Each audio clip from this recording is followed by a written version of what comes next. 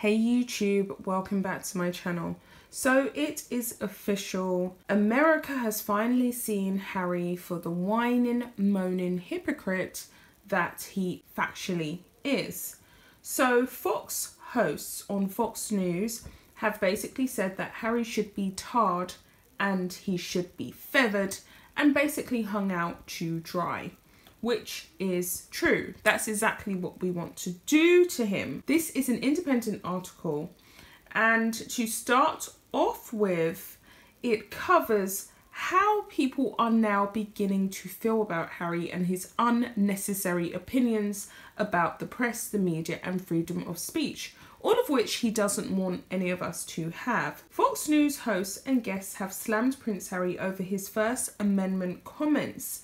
The Duke of Sussex sparked controversy when he told podcast host Dax that he thought the amendment to the Constitution, which protects basic rights like free speech, was bonkers, and commentators on the right-wing channel, which is owned by Rupert Murdoch, were quick to heap scorn on Harry. Conservative commentator Jesse Waters mocked Harry for complaining about the press more than Donald Trump.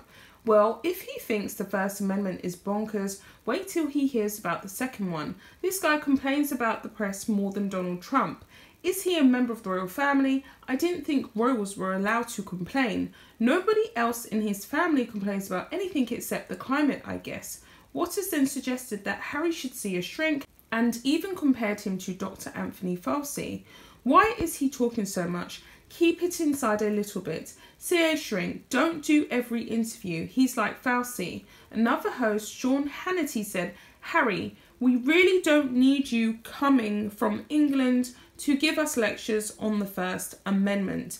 And if you can't understand the importance of free expression and the importance of constitutional principles that allow for a free exchange of ideas and opinions that make America the greatest country on earth, then maybe it's time for you to move to a place more compatible with your restrictive concepts. And that's exactly what it is. Harry doesn't want human beings to exercise their human rights, to have freedom of speech, freedom of press, to voice our thoughts and feelings, because it is a threat to him. It's threatening to him and it's threatening to Meghan, because of course they're not liked, they're not popular, they cannot use social media platforms like YouTube or Instagram because people will simply swamp their comment section with their thoughts and feelings of what they really feel. Like how you guys comment on my YouTube videos and various other YouTube videos on this platform, just expressing yourselves, literally speaking your minds. They do not want that. And that's what makes Harry and Meghan extremely irritating, because they do not want us to be able to have an opinion, which is an alien concept. It's mind-boggling, really, when you actually think about it. So I'm going to go on here. Hannity also said that the same First Amendment allowed you and your wife to trash your own family. In the Oprah Winfrey interview, you and Meghan were allowed to accuse your family of racism. Greg Gutfeld also took a shot at Harry and his wife Meghan. The guy claims that he hates the press and paparazzi. So I know what I'll do. I'll move to Hollywood with a fame-hungry actress, he added. That is not fleeing the paparazzi. They know exactly what they are doing. Harry told Shepherd on his podcast that he had been shocked by the media feeding frenzy around he and Meghan after they moved to a luxurious mansion in Beverly Hills. I don't want to start going down the First Amendment route because that's a huge subject and one which I don't understand because I've only been here a short time, he said. But you can find a loophole in anything. You can capitalize or exploit what's not said rather than uphold what is said. The First Amendment protects a string of basic freedoms under the US Constitution, including freedom of speech, freedom of religion, freedom of the press, the right to assemble, the right to petition the government, etc., etc. Fox News host Laura Ingraham also tweeted, "Don't let the doorknob hit you on your way out." The publisher of The Federalist also blasted Harry when he appeared as a guest on Fox News. The reality is that Prince Harry should be tarred and feathered and sent back to his grandma. He is not someone who appreciates anything that makes America great. And he added, the royals are yet another decaying Western institution, morally and financially bankrupt. I think we ought to dump Prince Harry into Boston Harbour along with all the tea. So Harry really has been mocked and dragged, and I don't agree with everything he said about the royal firm being an archaic institution, even though that's exactly what Meghan and Harry have pinned it as. They've pinned it as an archaic institution. But what I do agree with is the fact that Harry likes to make comments and make assumptions about changes that he feels he needs to see in the world, which no one invited him to comment on, which no one asked him for.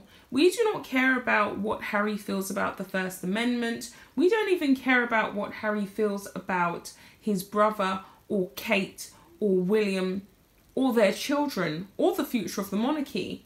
Seeing as Harry has felt the need to step down from the only real viable job that he will ever be qualified to do, which is to serve in the royal firm, which should be a great honour for someone like Prince Harry, he has no real purpose, and he is pretty much someone who is just floating around in Hollywood, an empty, soulless entity who wants to take aim at everything and anything that represents institutional construct and represents rules and regulations that he himself has no control or power over.